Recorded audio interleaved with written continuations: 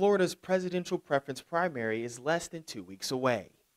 We're encouraging all the students to get out and vote. I'm Terry Gilliam in the College Town neighborhood. Early voting has kicked off here in the Florida State Student Union. I'm finding out why early voting can be an easier way to make your voices heard. Now, being in college, being 18 years old, I'm able to do so for the first time ever, and I'm excited to do that. Freshman FSU student Trenton Bueller explains what he's excited to do. Go vote. Florida's presidential preference primary is in full swing. Leon County has 10 on-site locations for voters to let their voices be heard early, one of them being the campus of Florida State University.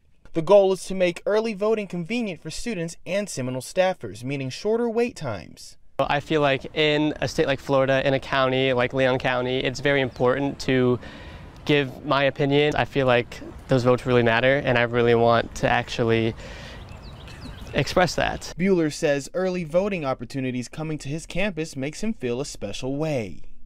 It's really cool. Being able to actually do that is going to be really good for me and really important to me. Since the Florida Democratic Party nominated Joe Biden as their sole candidate and there is no other contest on the ballot in Leon County, only voters registered with the Republican Party of Florida will have a ballot in the Leon County presidential preference primary.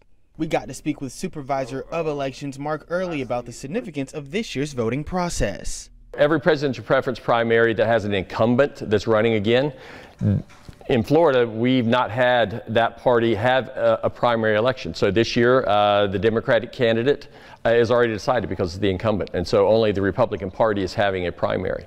Early also says FSU, when we started going on the campus more for early voting, their student union was under construction, and so we couldn't get right in the heart of campus. This is going to be our first big election cycle where we are able to get on into the heart of campus at the student union, so we're really happy about that. Though things are new for this year's election, people like Bueller say early voting is not only easy, but it matters. Growing up, it's like all this, political media, and you're like, wow, I can't get my voice out, but now I can. Early voting for the presidential primary runs through March 17th.